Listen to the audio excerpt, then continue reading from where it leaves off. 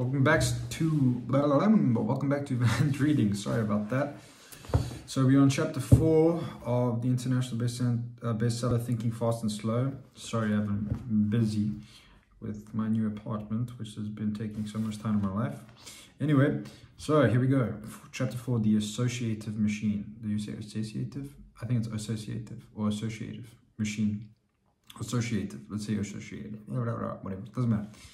To begin your exploration of the surprising workings of System 1, look at the following words: bananas, vomit. A lot happened to you during the last second or two. You experienced some unpleasant images and memories. Your face twisted slightly, an expression of disgust, and you may have pushed this book imperceptibly farther away. Your heart rate has increased, the hair on your arms rose a little, and your sweat glands were activated.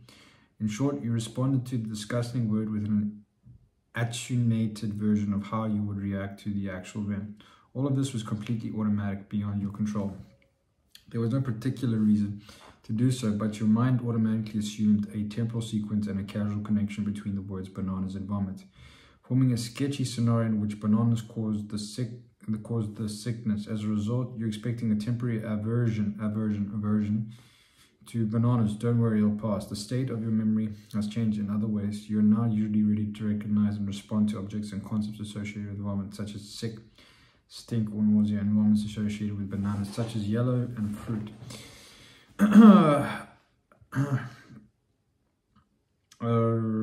And perhaps apple and berries. Vomiting normally occurs in specific contexts such as hangovers and indigestion. You would also be usually ready to recognize word associated with other causes of the same unfortunate outcome. Furthermore, the System 1 noticed the fact that the juxtaposition of two words is uncommon.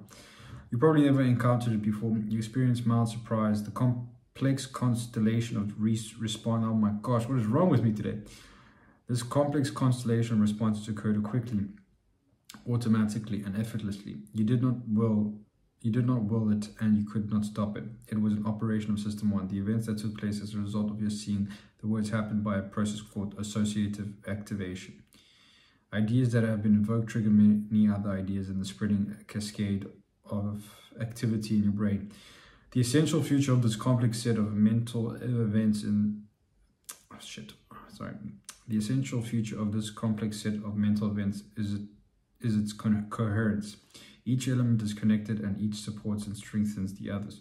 The words evoke memories, which evoke emotions, which in turn evoke facial expressions and other reactions, such as general tensing up and avoidance tendency. The facial expression and the avoidance motion intensifies the feelings to which they are linked, and the feelings in turn reinforce compatible ideas. All this happens quickly and all at once, yielding a self-reinforcing pattern of cognitive, emotional, and physical responses that is both diverse and integrated. It has been called associatively coherent. That's the word. In a second or so, you accomplished automatically an unconsciously remarkable feat. Starting from a completely unexpected event, your System 1 made as much sense as possible of the situation. Two simple words, oddly juxtaposed. That's an interesting word. Let's see what we got here. Juxtaposed.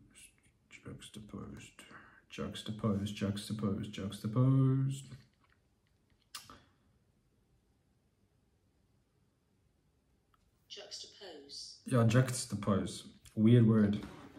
By linking the words in a causal story, it evaluated the possible threat, mild to moderate, and created context for future developments by preparing you for the events that had just become more likely. It also created context for the current event by evaluating how surprising it was. You ended up as informed about the past and prepared for the future as you could be. An odd feature of what happened is that your System 1 treated the mere conjunction of two words as a representation of reality. Your body reacted in an attenuated replica of a reaction to a real thing, and the emotional response and physical recoil were part of the interpretation of the event. As cognitive scientists have emphasized in recent years, cognition is embodied. You think with your body, not only with your brain. The mechanism that causes these mental events has been known for a long time. It is the association of ideas. We all understand from experience that ideas follow each other in our conscious minds in a fairly orderly way. The British philosophers of the 7th and 18th century searched for rules that explain such sequences. In an inquiry concerning human understanding published in 1748, the Scottish philosopher David Hume reduced the principles of association to three: resemblance, contiguity in time and place, and causality. Our concepts of associations has changed radically since Hume's day, but his three principles still provide a good start. I will adopt an expensive view of what an idea is. It can be concrete or abstract, and it can be expressed in many ways, as a verb, as a noun, as an adjective, or as a clenched fist. Psychologists think of ideas as nodes in a vast network called associative memory, in which each idea is linked to many others. There are different types of links: causes or linked to their a vast network called associative memory, in which each idea is linked to many others. There are different types of links, causes, or linked to their effects. Virus called things to their properties: lime, green, things to the categories to which they belong: banana, fruit. One way we have advanced beyond Hume is that we no longer think of the mind as going through a sequence of conscious ideas, one at a time. In the current view of how associative memory works, a great deal happens at once. And an idea that has been activated does not merely evoke one other idea, it activates many ideas, which in turn activates others. Furthermore, only a few of the activated ideas will register in consciousness. Most of the work of associative thinking is silent, hidden from our conscious selves. The notion that we have limited access to the workings of our minds is difficult to accept because naturally it is alien to our experience, but it's true. You know far less about yourself than you feel you do. Okay, yeah, that's true. The marvels of priming. As in common in science, the first big breakthrough in our understanding of mechanism of association was an improvement in the method of measurement. Until a few decades ago, the only way to study associations was to ask many people questions such as, what is the first word that comes to your mind when you hear the word day? I think sun. The researchers tell the frequency of responses such as night, sunny, or long. In the 1980s, psychologists discovered that exposure to a word causes immediate and measurable changes in the ease with which many related words can be evoked. If you have recently seen or heard the word eat, you're temporarily more likely to complete the word fragment. Soup as soup, then as soap. The opposite would happen, of course, if you had seen wash. We call this priming effect and say that the idea of eat primes the idea of soup, and that wash primes soap. That is actually kind of true. I do kind of think, like, every time I think I gotta wash myself, soap comes in mind, the shampoo comes in mind, water comes in mind. So that's a really cool idea to learn languages that way, if you think about it. Instead of, just learning words one by one, you need to find associative words to combine them, which kind of makes sense. Let me go in the middle here, so you can, that is pretty interesting.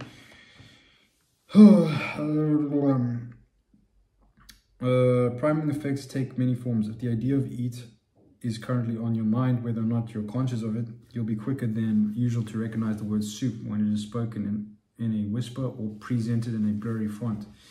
And of course, you're primed not only for the idea of soup, but also for a multitude of food-related ideas, including fork, hungry, fat, diet, and cookie.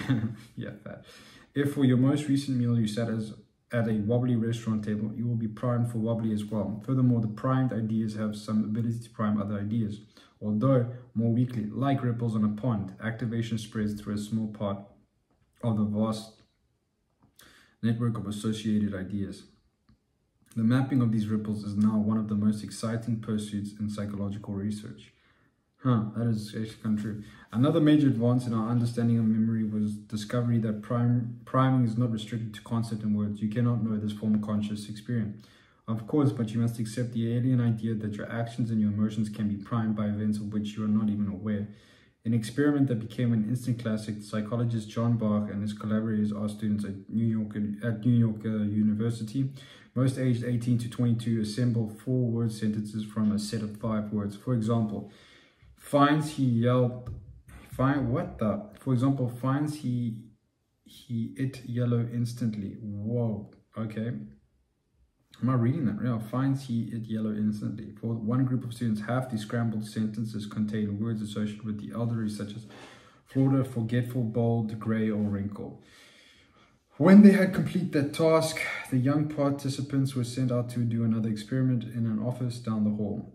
That short walk was the experiment was what the experiment was about. The researchers unobtrusively measured the time it took people to get from one end of the corridor to the other. As Bach had predicted, the young people who had fashioned a sentence from words with an elderly theme walked down the hallway significantly more slowly than the others. The Florida effect involves two stages of priming. First, the set word primes thoughts of the Florida effect involves two stages of priming. First, the set of word primes thought of old age through the world. Oh God, look at me, I'm a dummy. The Florida effect involves two stages of priming. First, the set of words primes thoughts of old age, though the word old is never mentioned. Second, these thoughts prime a behavior walking slowly, which is associated with old age.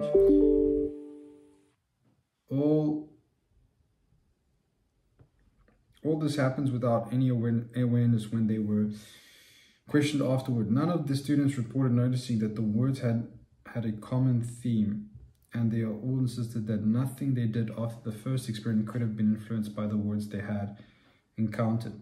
The idea of old age had not come to their conscious awareness, but their actions had changed nevertheless. This remarkable priming phenomenon, the influencing of an action by the idea, is known as the ideomotor effect, or the ideomotor effect. That's how I'm guessing I said. Although you surely were not aware of it, reading this paragraph primed you as well. If you had needed to stand up to get a glass of water, you would have been slightly slower than usual to rise from from your chair, unless you happen to dislike the elderly, in which case research suggests that you might have been slightly faster than usual. The ideomotor link also works in reverse. A study conducted in a German university was the mirror image of an early experiment that Bach and his colleagues had carried out in New York. Students were asked to walk around a room for 5 minutes at a rate of 30 steps per minute, which was about 1/3 their normal pace. After this brief experience, the participants were much quicker to recognize words related to old age, such as forgetful, old, and lonely. Reciprocal priming effects tend to produce a coherent reaction. If you were primed to think of old age, you would tend to act old, and acting old would reinforce the thought of old age.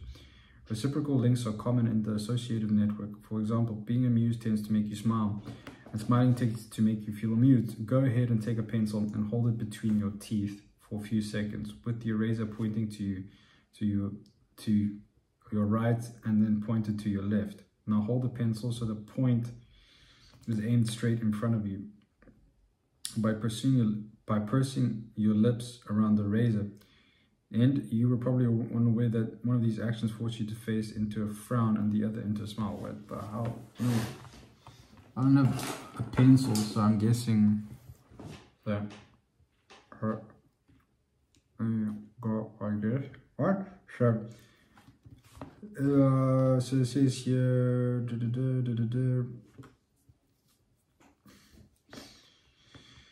Hold on, let me find. For example, being amused. So go ahead and take a pencil, hold it between your teeth, okay? With your razor pointing to your right, okay? And then pointing to your left, okay? And then right in front of you. That was gay. That was fucking hilarious. By pursing these actions, force your face into a frown and the other into a smile.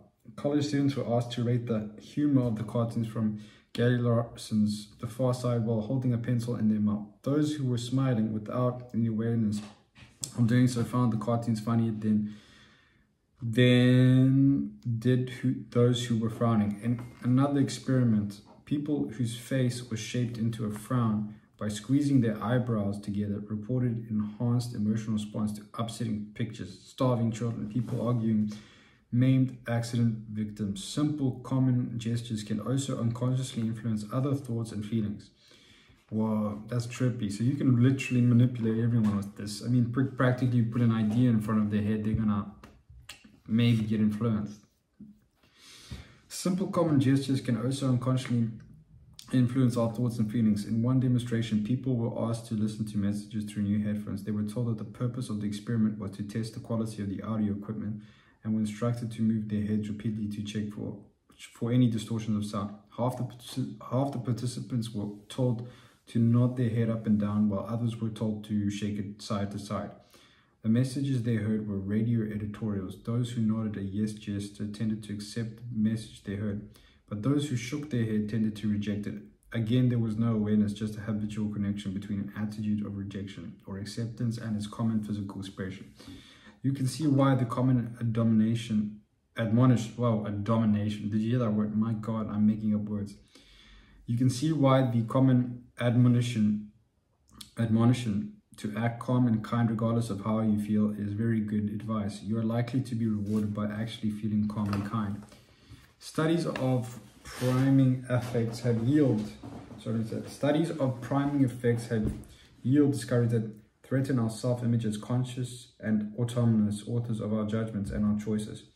For instance, most of us think of voting as a deliberate act that reflects our values and our assessments of policies and is not influenced by irrelevancies.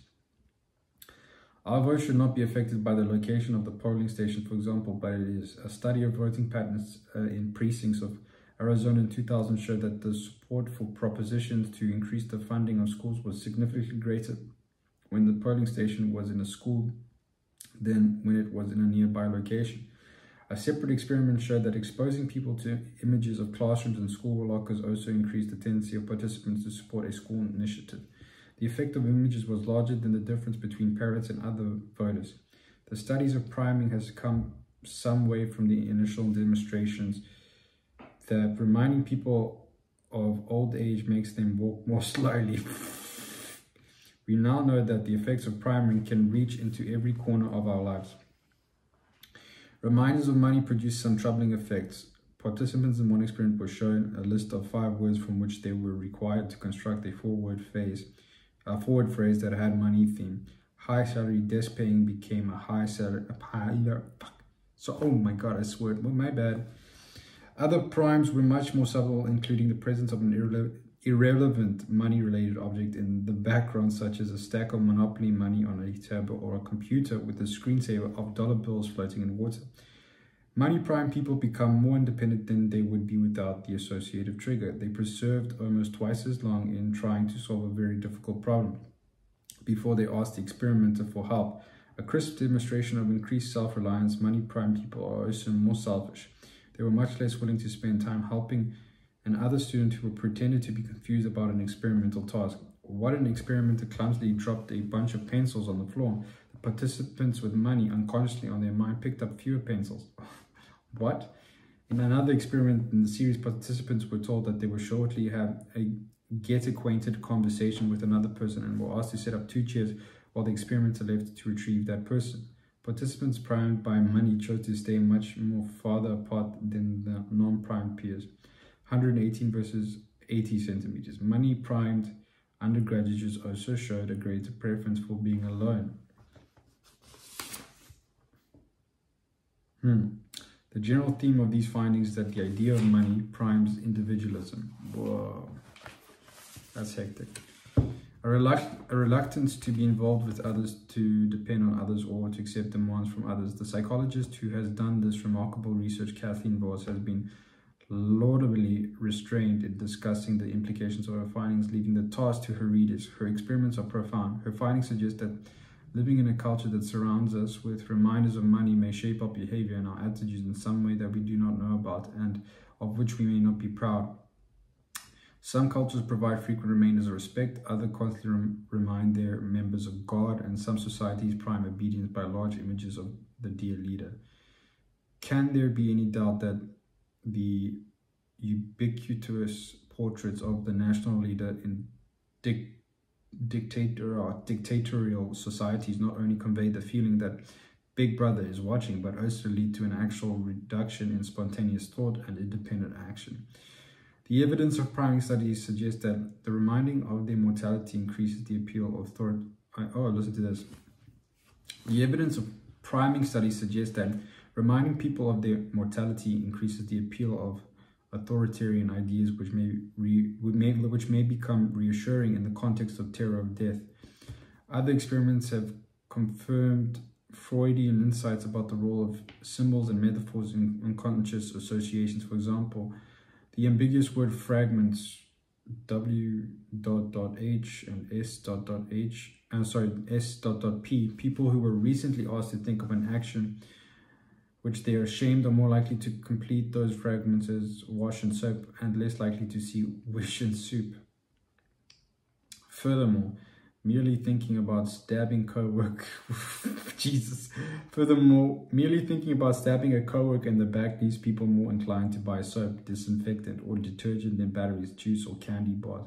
Feeling that one's soul is stained appears to trigger to desire to cleanse one body, an impulse that has been dubbed the Lady Macbeth effect. Cool name. The cleansing is highly specific to the body parts involved in a sin. Participants in an experiment were reduced to a lie to an imaginary person either on the phone or email. In subsequent tests of the desirability of various products, people who had lied on the phone preferred mouthwash over the soap, and those who had lied in email preferred soap to mouthwash. When I describe priming studies to audience, the reaction is often disbelief. This is not a surprise. System 2 believes that it is in charge and that it knows the reason for its choices. Questions are probably cropping up in your mind as well. How is it possible for such trivial manipulations of your mind as well? How is it possible for such trivial manipulations of the context to have such large effects? Do these experiments demonstrate that we are completely at the mercy of whatever primes the environment provides at any moment? Of course not. The effects of the primes are robust, but not necessarily large. Among 100 voters, only a few whose initial preferences were uncertain will vote differently about a school issue in their precinct. I don't think I'm saying that. Precinct is located in a school rather than a church, but a few percent could tip an election.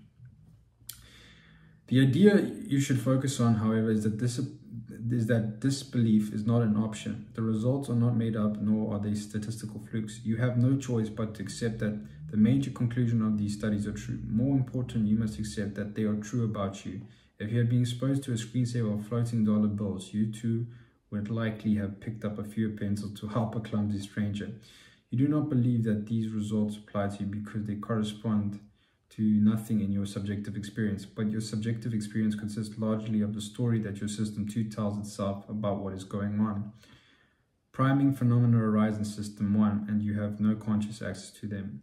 I conclude with a perfect demonstration of a priming effect which was conducted in an office kitchen at a British university. For many years, members of the office had paid for the tea or coffee to which they helped themselves during the day by dropping money into an honesty box. A list of suggested prices was posted. One day, a banner poster was displayed just above the price list with no warning or explanation. For a period of 10 weeks, a new image was presented each week, either flowers or eyes that appeared to be looking directly at the observer. No one commented on the new decorations, but the contributions to the honesty box changed significantly. The posters and the amounts that people put in the cash box relative to the amount they consumed are shown in figure 4. Now I'm looking at the thing, so they deserve a close look. Image, eyes, flowers.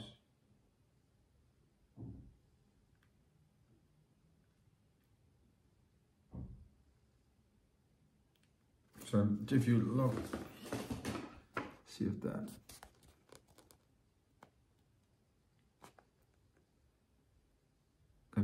yeah. So it says no one commented on the new decorations, but the contributions to the honesty box changed significantly. The poster and the amounts that people put in the cash relative to the amount they consumed are shown in figure 4. So the flowers so they consumed more than they actually put in the cash box. Interesting.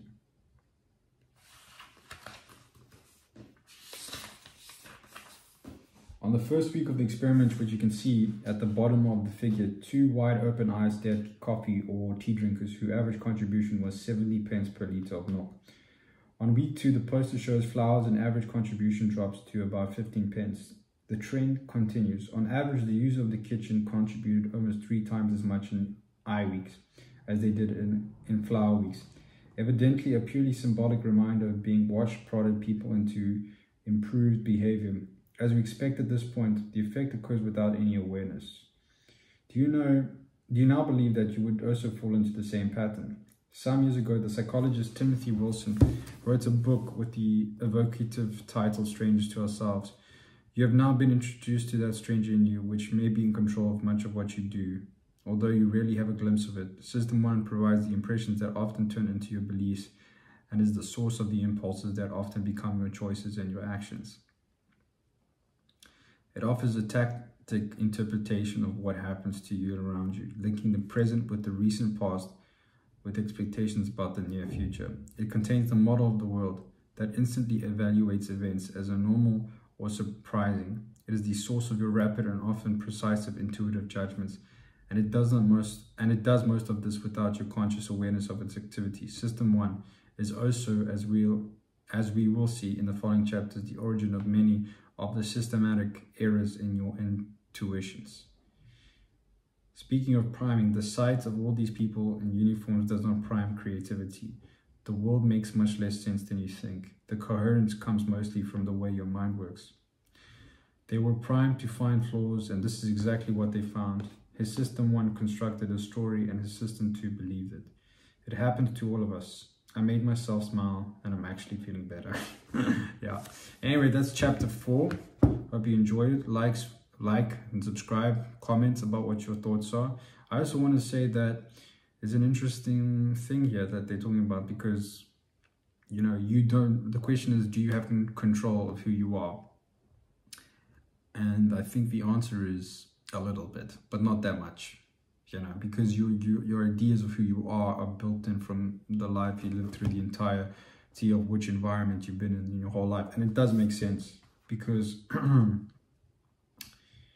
you make stupid choices every day, and especially comfortable choices and repetitive choices, because that's how your mind works. But yeah, anyway, like I said, like and subscribe. Hope you enjoy the video. Going on chapter 5 in the next video. See you guys.